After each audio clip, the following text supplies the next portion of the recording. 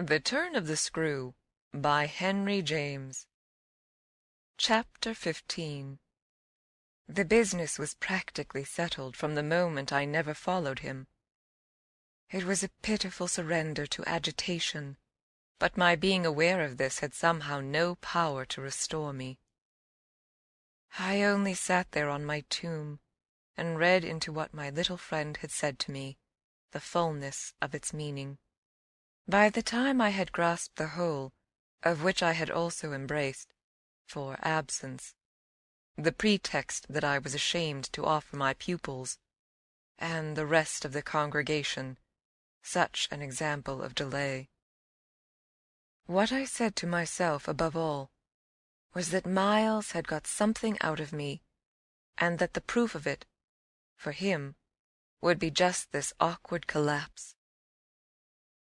He had got out of me that there was something I was much afraid of, and that he should probably be able to make use of my fear to gain, for his own purpose, more freedom.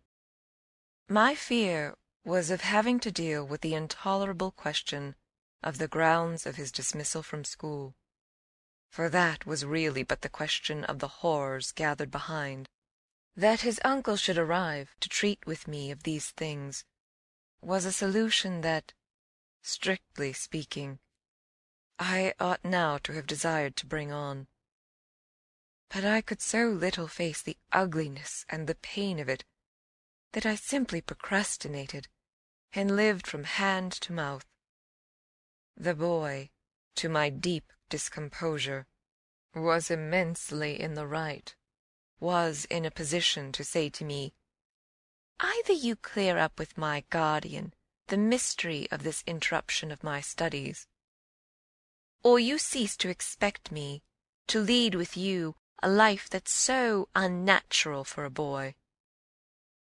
What was so unnatural for the particular boy I was concerned with was this sudden revelation of a consciousness and a plan.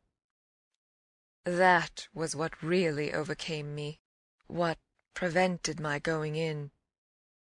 I walked round the church, hesitating, hovering.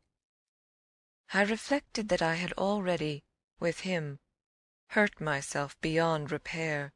Therefore I could patch up nothing, and it was too extreme an effort to squeeze beside him into the pew. He would be so much more sure than ever to pass his arm into mine, and make me sit there for an hour in close, silent contact with his commentary on our talk. For the first minute since his arrival, I wanted to get away from him. As I paused beneath the high east window and listened to the sounds of worship, I was taken with an impulse that might master me, I felt, completely should I give it the least encouragement.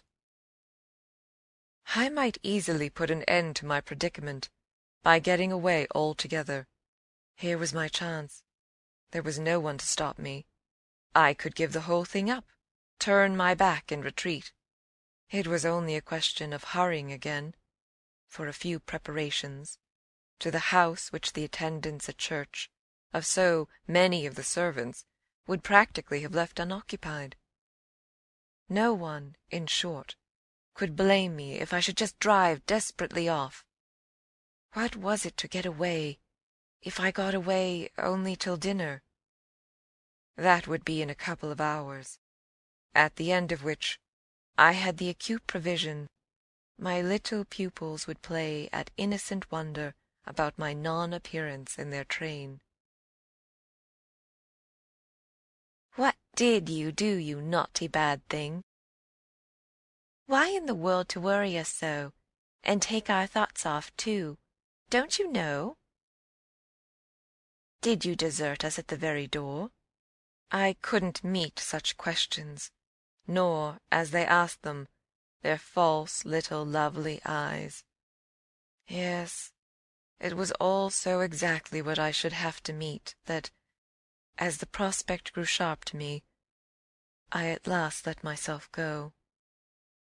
I got, so far as the immediate moment was concerned, away.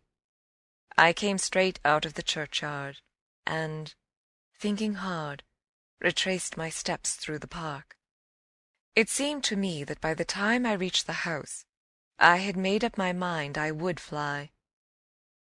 The Sunday stillness, both of the approaches and of the interior, in which I met no one, fairly excited me with a sense of opportunity. Were I to get off quickly, this way, I should get off without a scene, without a word. My quickness would have to be remarkable, however, and the question of a conveyance was the great one to settle. Tormented in the hall, with difficulties and obstacles, I remember sinking down at the foot of the staircase, suddenly collapsing there on the lowest step, and then, with a revulsion, recalling that it was exactly where more than a month before, in the darkness of night, and just so bowed with evil things, I had seen the spectre of the most horrible of women. At this I was able to straighten myself. I went the rest of the way up. I made, in my bewilderment, for the schoolroom, where there were objects belonging to me that I should have to take. But I opened the door to find again, in a flash, my eyes unsealed. In the presence of what I saw, I reeled straight back upon my resistance, seated at my own table, in clear noonday light. I saw a person whom, without my previous experience, I should have taken at the first blush for some housemaid, who might have stayed at home to look after the place, and who, availing herself of rare relief from observation, and of the schoolroom table and my pens, ink, and paper, had applied herself to the considerable effort of a letter to her sweetheart. There was an effort in the way that, while her arms rested on the table, her hands with evident weariness supported her head. But at the moment I took this in, I had already become aware that, in spite of my entrance, her attitude strangely persisted. Then it was, with the very act of its announcing itself, that her identity flared up in a change of posture.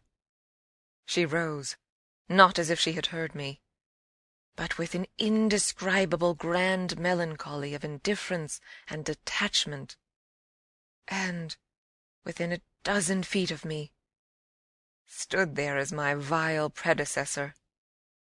Dishonoured and tragic, she was all before me.